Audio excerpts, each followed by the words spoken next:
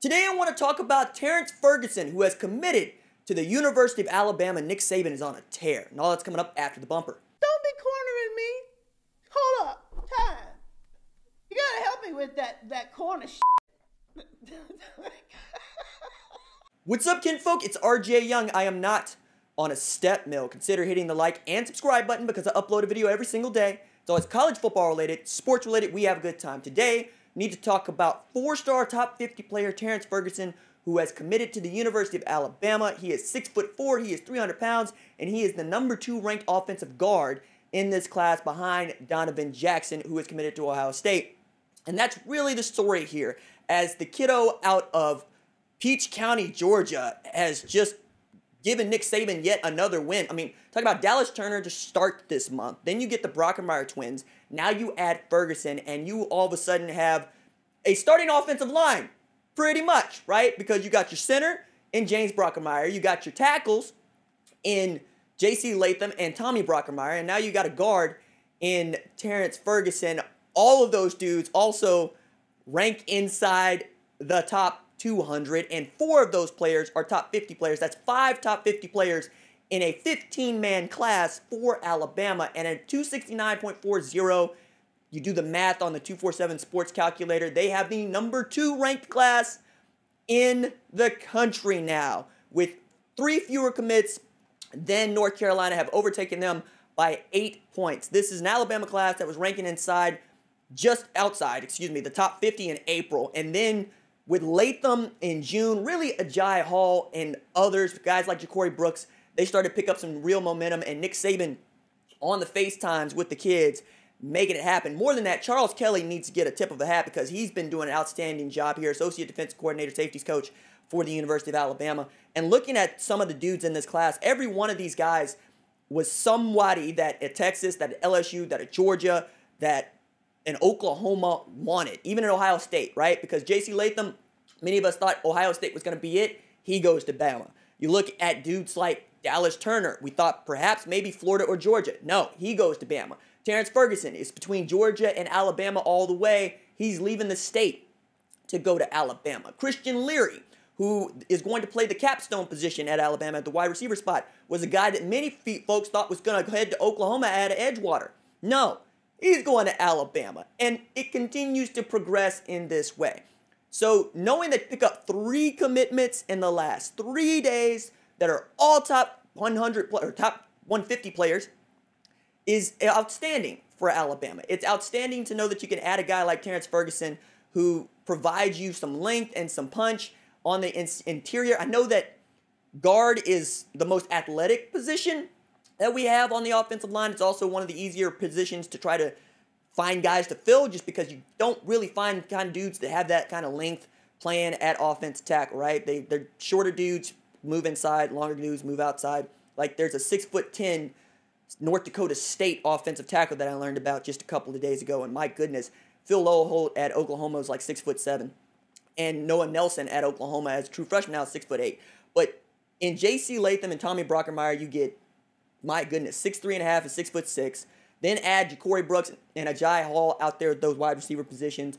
Then you go to Deontay Lawson, who I think has an opportunity to be a really good player for them. But Kendrick Blackshear is also just a name that is going to ring out in recruiting. Been following Kendrick Blackshear since he was 14 years old. He has looked ready to play in the NFL since he was 14 years old. 6'2", 250 pounds.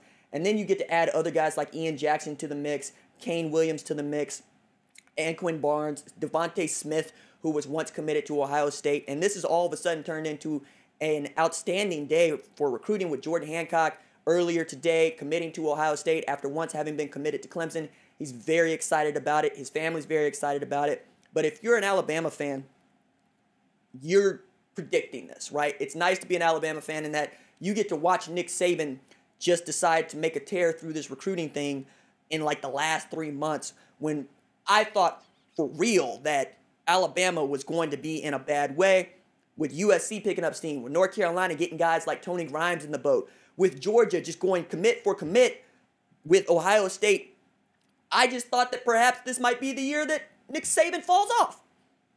Nah, I was wrong about that. And Nick Saban continues to be one of the most dominant college football coaches and recruiters of my lifetime, which is saying quite a bit, right? Because I lived through Urban Meyer at Bowling Green State, Utah, Florida, and Ohio State, right? And I know what kind of recruiting goes on at Ohio State. And then when you look around at some of the other dynamic recruiting operations with Will Lyles and Chip Kelly some years back, right? And then knowing what Gus Malzahn was able to do with Cam Newton and the way that they got Demetrius Davis into the boat. Then here recently with Gary Patterson just taking parts like LJ Collier years ago out of West Texas, turning him into a first-round draft pick. And now you have dudes like Marcel Brooks and Zach Evans who are going to TCU. And yet and still, Ed Orgeron has been one of the best recruiters of anybody's lifetime. And we're looking at Nick Saban continuing to style on him after winning a national championship, going 15-0, having a Heisman winner, a Biletnikoff Award winner, a Joe Moore Award winning offensive line, and the Paycom Jim Thorpe Award, and 14 NFL draft selections. Nick Saban's still able to get the number 2 ranked class in recruiting. What? Like, Ohio State is on another level right now. With Emeka Egbuka, JT Tuimoloau, and a Tristan Lay or JC Latham, they're competing for the greatest class of all time. Even still, Nick Saban is keeping pace with them because the score for Ohio State right now is 305, right? 305 and change. 305 and change usually wins you the recruiting national championship. Nick Saban says, so, watch me. So, I am watching. I know you're watching. I know we're all watching Terrence Ferguson, for which we got to get into the evaluation, right? This is a man who was on campus for junior day in February and spent time with Bryce Young and the offensive staff, for which we have this evaluation for 247 Sports, possesses adequate stature and good length for an offensive lineman, has room to add good mass to his frame, while reshaping his body once in a college strength and conditioning program for which Alabama has modernized its own with guys like David Ballou. Works at left tackle in high school, could project to several spots along the offensive line at the next level, is a functional athletic mover and marries his footwork with his length and heavy hands, making him a punishing run blocker. Plays with an edge and finishes blocks with authority, effective in getting a push against defensive ends, while also having the ability to get to the second level against linebackers.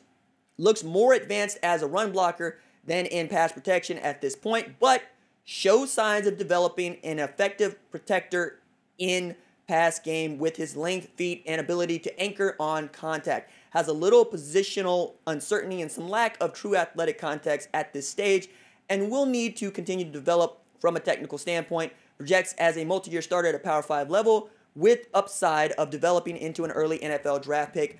Kyle Flood is going to have lots of good players to work with. This is another one of them. All right, that is it for me. Deuces.